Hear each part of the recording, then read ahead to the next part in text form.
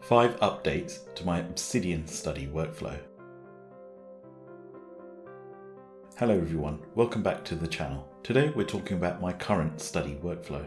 I've previously created a video on how I studied for my British Computer Society exams. However, I've started doing more online courses, so I adapted my workflow to help me take notes from these online courses. As ever, the speed of Obsidian and plugin development has moved on since that video. Nevertheless, these developments have simplified my study workflow, so I thought I'd share them with you. Hopefully this workflow will help you create your own study workflow using Obsidian. If you're interested in more techniques, tools and hacks for your workflow, please subscribe to my channel.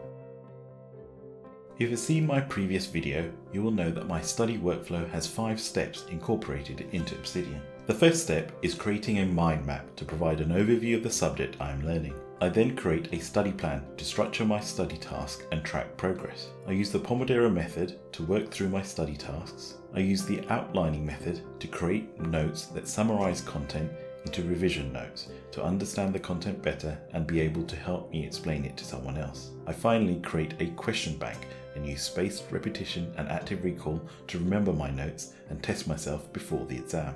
I've made the following changes since my last video. I now use a mind map plugin instead of relying upon Miro. I use the Day Planner plugin to plan my revision schedule and Pomodoro sessions. I've incorporated an outliner shortcut technique to capture notes quicker during online teaching sessions. I also use an app called TextSniper to capture text from online classes to use in my revision notes. Finally, I started using the Obsidian to Anki plugin to streamline my question bank creation instead of using my Python script. Whenever I start a course or prepare for an exam, I create a mind map. The mind map aims to capture the different areas of the subject and help organize the different topics and subtopics. I used to create mind maps using Miro, but now I use an Obsidian plugin called Mind Map by James Lynch. The Mind Map plugin uses the outline structure of a note to build up a mind map. Let's see it in action. Once you install the plugin, you can set up a shortcut to open the mind map pane. I'm using Command M to open it. I start with the subject as the main heading. I then usually list out all the topics relating to that subject as a list. Once I list out all the topics, I try and group topics into subheadings, and I drill down these topics to find other subtopics I need to cover. While I'm reviewing the subject, the mind map pane automatically updates. Thus, I can close down topics and subtopics and focus on other areas. At the end of the brain dump, I have a list of topics and subtopics that I must revise and an organized mind map. The mind map note usually becomes my task list to start my revision, and I can go back to it and update it when needed.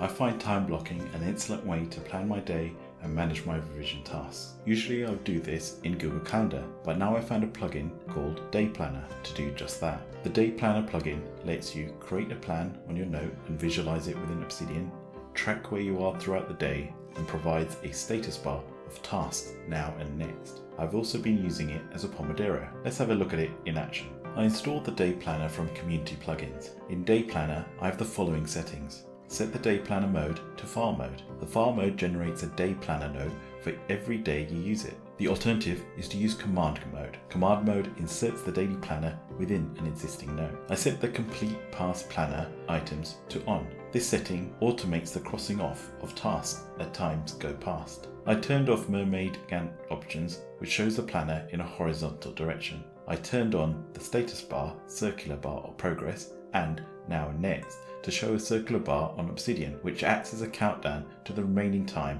and shows the next task. Finally, I switch on the task notification, which sends me a message when I start my next task. When Obsidian starts, the Day Planner creates a note in the Day Planner folder. I created a Day Planner template based on the Pomodoro technique, and I insert this template into this Day Planner note. This template breaks down my day into different Pomodoro blocks. I list the tasks for the day and move the incomplete tasks throughout each block as I finish a Pomodoro block. I have set Option D to bring up the Day Planner.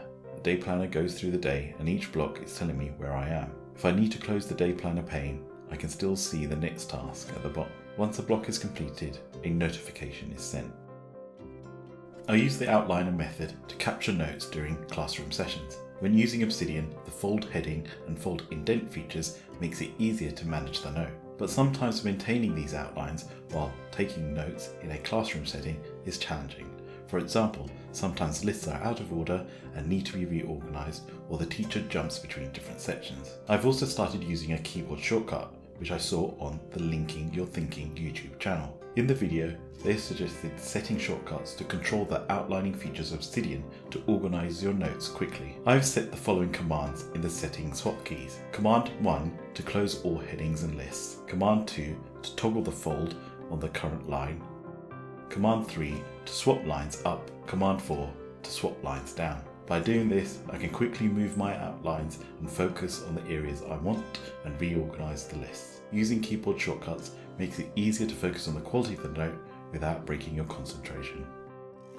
Sometimes I may want to capture the text on screen into Obsidian during online live courses or videos rather than type it all out on my note. An app that I use is called TextSniper. Using TextSniper, I can capture non-selectable text and paste them into a note just like a screenshot. I have used it on YouTube videos, online courses and PDFs. Let's see it in action. Once TextSniper is installed, I use F1 to activate it. Once activated, I select the area with the text I want. It copies the text into clipboard. Then TextSniper tells you once it's complete. All you have to do is paste it into your note. Using TextSniper has saved me a lot of time from retyping text from different sources.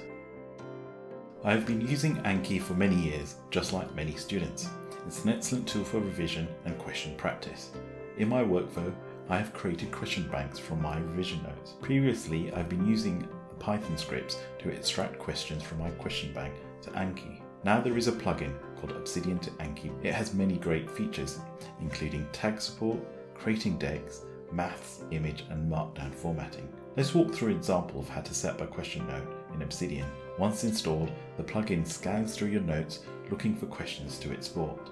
You need to make sure Anki is open and Anki Connect must be installed. I created my notes to keep all questions relating to a topic. At the top, I added the deck that I wanted to create. I used the target deck keyword to set this. Next, for each question, you need to create a start keyword. The following line refers to the Anki card format. In the example, I use basic. Next, I add in the question. I use the back keyword to capture the answer. I use the tag keyword to capture tags to use in Anki. Often these are subtopics of the subject I'm studying. Finally, each question needs to have an end keyword. You keep repeating this structure for all the questions you need. You need to have Anki open and click on Obsidian to Anki command when you want to export. The plugin will search through the notes and create the deck and export the questions as cards in Anki. Users can alter the keywords in the plugin settings if they want to use other keywords. As ever, Obsidian continues to enhance its features and the community plugin fills in features to let you modify your study workflow. My current study workflow is by no means perfect, so I would be interested if you can think of ways to improve it and let me know in the comments below. Remember to subscribe and like if you found this helpful. If you enjoyed this video, check out my original video on Obsidian studying workflow or another one of my Obsidian videos.